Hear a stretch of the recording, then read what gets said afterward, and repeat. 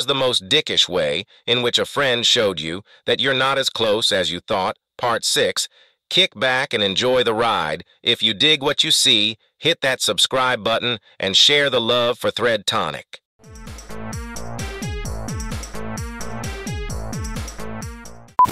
Account 1. I have been friends with this girl for about 13 years. We went through high school together and even managed to be friends as adults. Things got a little weird when my high school BF broke up because he wanted to ask her out. I was cool with it though, because it was freaking high school. She never talked about the time they spend together, and I never ask because she avoids talking about it so hard. One day she calls me and tells me she needs like $800 because of some medical issues her family is having. I tell her I don't have that, but I did manage to scrape up $400 within a day to give her. I haven't heard from her since. Account 2. My childhood best friend in Russia was a girl. Our families were very close. Moms and dads actually worked with each other. We were in the same class from kindergarten till 6th grade. We spent most of our time playing outside or at our houses together. Most holidays we spent together. I moved away about 11 years ago. When I went back to Russia to visit my grandparents in my hometown about 5 years ago, we had dinner with her family, but she made some bullshit excuse about having to babysit and literally left after not saying more than a sentence. About 3 years ago, I went to visit again. She didn't even try to see me. She was gone when we went to have dinner at her family's house. She became incredibly gorgeous. Blonde, athletic, nice tits. About 2 years ago, my mom told me she got knocked up and they were going to shotgun wed her. When I saw the wedding pictures, she looked so gorgeous I felt like I had missed out on a great girl. It actually depressed me a little bit. About a year ago, I stumbled on a porn video with her in it. It was definitely her because I recognized the voice in her face. TLDR best childhood friend didn't want to even talk to me, then she got knocked up and I found her in a porn video. Account 3. My friend started off by stealing a game console of mine, and after a year he says, "Hey, I'll pay you back. Want to go to this concert? I'll get you a ticket and we'll be square, right?" So I agree, and he gets the tickets. He then sold mine for weed, telling me he didn't have the tickets anymore right before we were supposed to leave. Account 4. When I was in 2nd grade, I sat with my best friend on the school bus. For some reason, we were talking about Hitler, and I said Shitler. He told on me, and we weren't allowed to sit together anymore. We were still friends, but I think he hated me and was a Nazi. Account 5. Back in high school, I had an end-of-the-year art project that was worth 30% of my mark. There were 3 parts to this project, 2 of which were already done. The 3rd part I was waiting on a friend to help me with. For this part of the project, I wanted my friend to help me compose a beat made strictly from noises heard from my room, clock ticking, fan whirling, etc. The plan was he was to make the beat, I was going to rap over it, and I was going to film a video, all of it connecting to the idea of writer's block. I had everything planned a month before, from the video to the lyrics. All I needed was the beat. I asked him a month before if he could help, and he was enthusiastic about it. 2 weeks pass. I ask him about the beat, and he says he's working it. Another week passes. Still nothing heard from him. Monday comes around. The project is due on Friday. I get to school in the morning, and I ask him about the beat. He says, "Fuck, man, I don't want to do it anymore." I remind him that he agreed, and that this is part of my final mark, and not some stupid little assignment I can fuck off, and he says, "Yay, but I don't want to do it." We get into an argument, and he reams me out in front of everyone, telling me shit like not to yell at him and that I'm being a bitch, and gets everyone on his side convinced that I'm the asshole in this situation. I tell him to go fuck himself and stop talking to him for the rest of the week, last week of school. I had to rush a half-assed CD carving idea that I had from months back in an attempt to still complete the project. That part of the project got a barely passing mark while the other 2 were above 90%. I'm glad I'm not friends with him or the old crew no more. If he couldn't help me with something he agreed to, am I supposed to expect him to help me when I really need it? Account 6. I was in my senior year of high school and had my first real boyfriend. I had really strong feelings for him and ended up going all the way with him after 4 months of dating. At about 5 months of dating, I introduced one of my good friends to my boyfriend and my boyfriend's good friend. The 4 of us started hanging out religiously, doing all sorts of shenanigans together. At about 6 months into my relationship with my boyfriend, he asked if he could hang out with my friend. Since prom was coming up, I said it was fine, thinking he was going to ask her for tips about how to ask me. I think you all see what's coming. Long story short, I had to ask my own boyfriend to prom because he forgot.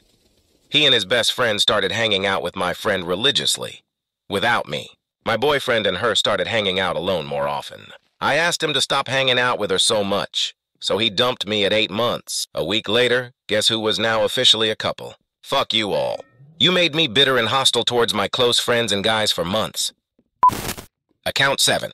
Had his wife, who worked at the credit union I banked at, snoop on my account daily to see how much money I was making at the company we both worked at. I also found out that whenever my name would come up for a promotion or management position, it was his brother's company, he would talk me down and say I wasn't ready for it. I found out only after I quit that he was the reason I saw zero upward movement over 2 years. Account 8. Once upon a time in college, I fell for this girl who was in my math class. She had quite an abusive childhood, being physically abused by her father and sexually abused by her stepfather. I tried my best to help care for her and treat her like a normal human being. We actually had a pretty normal relationship for a few months. Over Christmas break, I lived off campus and she was an RA, so wouldn't have housing. I figured 1 month with her on board in my big empty house, roommates left for home, wouldn't be the worst. Better than sending her home to be with her messed up family. All was peachy. We had a cute little Christmas celebration and the works. First day of the new semester, radio silence. She tries to alienate my friends in class from me, but they don't really buy the story. She fesses up she likes one of my friends and not me. Realizing life's short, I tell her best of luck. New guy wants nothing to do with her. She spends the next 3 years calling, texting, emailing, and sending me pictures of my apartment door. I had the misfortune of starting my career in the same town she went to grad school. Eventually, her and her family got into trouble for personal and business tax evasion. It was at that time I remembered before the end of our good times, she didn't file taxes ever because she didn't make any money. Apparently it was genetic. TLDR, girl I was seeing used me to the point where she wouldn't need me anymore and then dropped me like a sack of potatoes. Stalked me for a bit and then got busted for tax evasion. Account 9. My childhood best and only. I was a dork friend and me reconnected. She was having some rough times, needed a place to stay. I talked to my then roommate, male, and decided she could crash on our couch for a month or two, me paying her 1/3 plus my 1/3 of the rent, utilities, and food. We talked so much the first few nights, she makes me realize that I'm head over heels for my roommate. My first love. So, less than a week after she arrives, she goes to my bedroom to put on a movie to give the two of us some alone time in the living room. She calls me in because she can't figure out how to work the VCR. I go in, set it up for her, and have to watch the opening of a really funny movie. Said roommate joins us and we end up sitting on my bed watching it. He ends up fingering her beside me on my bed. Dick move as a roomie, death move as a best friend.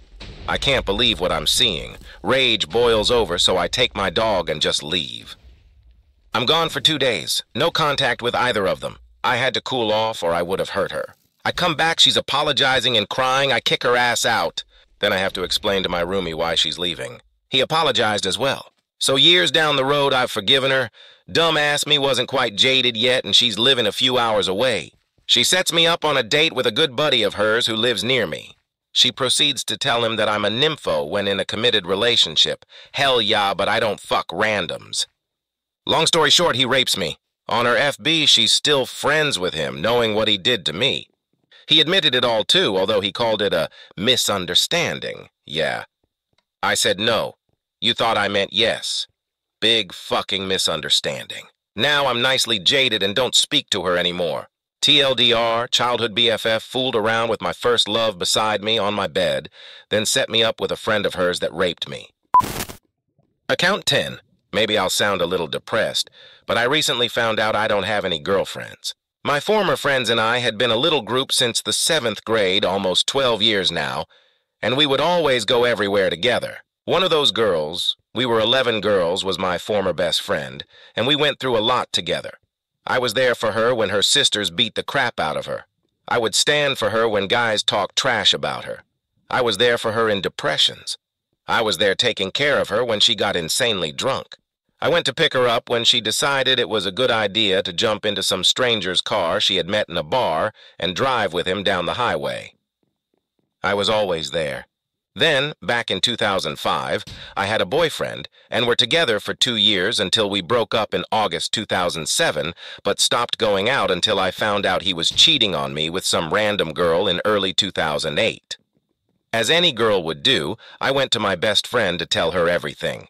I acted as I would have always acted with her, and then I find out second-handed by some other not really close friend that my best friend was dating my former boyfriend, and she was the random girl my boyfriend cheated with.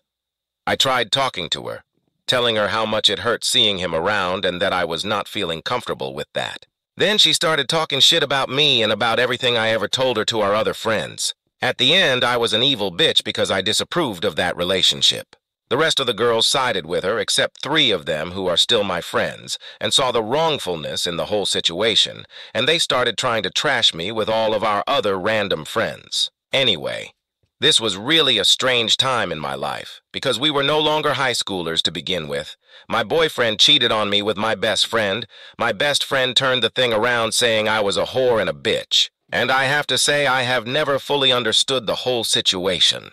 When all this happened and I told her I was not comfortable having him around all the time, I just ditched. I mean, I wasn't going to hang around watching them try to hurt me. So, out of a group of 11 friends, we're split into a tiny group of 4 Redditors and a group of 7 cunts, all because some girl rather have a used dick than a true friend. As an update, earlier this year she called me because she wanted us to be like we used to. I told her she was just some random stranger to me. Account 11. Had a buddy I knew since we were really little. Our families still do stuff together, but I didn't see him until I was about 16, 17, different schools, etc. We started hanging out, smoking trees, making music together, going to parties and whatnot. His parents are pretty rich, but always treated him like shit, so I would feed him and give him rides and whatever. One year I got tickets for a comedy show for my birthday, and I called him up if he wanted to go with me. He kept saying like he'd love to, but that he had to shovel some sand in his dad's garden and wouldn't be finished for a while. So dumbass that I am, I drove over to his house prepared to help him finish early so we could go. I arrive and his mom tells me that he just took off with his friends to go to a street festival in the next town, 15-20 minutes on foot. I drive to the next town and funny enough, there he is with his clique of bros, all weird-ass thug urban gangsters, walking towards the festival. I take a turn literally 2 feet in front of him and nearly run him over. He doesn't even notice. Needless to say, I didn't go to the comedy show. I spent my birthday present driving around in the car crying about what an asshole he was and how I fell for it. Didn't speak to him until about a year after that when I had cleaned up my act and just wanted to see how he was doing. I drove over to his house and he's snorting coke with 2 petty criminals literally 10 feet across the hall from his dad, owner of a private security company. I stuck around for about 10 minutes and then made some reason up I had to go. He later married a chick he met while doing coke, had a kid with her, and now lives in a permanent rehab facility. Never regretted cutting ties with him, and whenever my parents try to tell me about him, I just shrug my shoulders and go, so fucking what? Still hurts, though. Actually, I could have known for a while, I guess, since whenever he was at my house, he would ask me for food and ingest incredible amounts of my candy and other snacks. Then one day we were at his house having a little tree smoking session, and I asked him if he had anything to eat. He said, "No, man, we've got nothing." About half an hour later, I went into the basement to grab some drinks he had put in the freezer, and look what's here. Stuffed full of pizzas and fries and whatever you can imagine, but apparently I wasn't good enough of a friend to offer me anything. I confronted him, but he made some shit up that he was not allowed to eat any of the food in his own house. Lying bastard. Rot in hell. Count 12. Basically, I had no friends growing up, so I took these especially rough. One kid I was friends with for a few years in elementary school, out of the blue was telling me shit like how at least his brother could talk. My brother is severely mentally handicapped. He has tuberous sclerosis, which results in a host of secondary conditions like autism and epilepsy, and he's nonverbal. Yeah, that sucked. Later, when I was in high school, a guy I'd been friends with since I was a little kid basically just stopped returning my calls. My mother said she saw his dad at some point, and he made some super sarcastic comment about being surprised I didn't go to Harvard or something like that. People suck. Account 13. I was in a band with some friends a while back. During Christmas of one year, my sister and I got $150 each from our mom. We immediately decided that we'd use the money to buy our mother a plane ticket back to her home state to see her dad, whose health is deteriorating from Alzheimer's and Parkinson's. I was really excited about the plan we had come up with, because my mom is the type of person who works hard and deserves a break like this once in a while, so I told a couple of my bandmates, one of which was living with me at the time, and then put the money in my wallet. The next day, I had a trip planned to go to Gatlinburg with a youth group, and I couldn't find my wallet anywhere. I told my mom that I couldn't find it, and the money she gave me the day before was in it, which really upset me because I wasn't going to be able to fulfill the plan my sister and I had come up with. I still hadn't found my wallet for several months until one day I was hanging out with Roy, one of my bandmates, at my house that night, who I had gotten really close since then, when his brother called. He said he found my wallet while he was cleaning out his brother's room. I assumed the worst at first, but I gave him the benefit of the doubt and decided that it was possible that I could have accidentally left my wallet over there at some point. We rode over there together. The entire time he was acting really awkward and strange when I would bring up that I was happy to have my wallet back. When we got there, surprise, there was no money in my wallet. He also took a bunch of my clothes and broke both of my Xbox 360 headsets. TLDR, friends stole Christmas money from me that I was going to spend on something really important.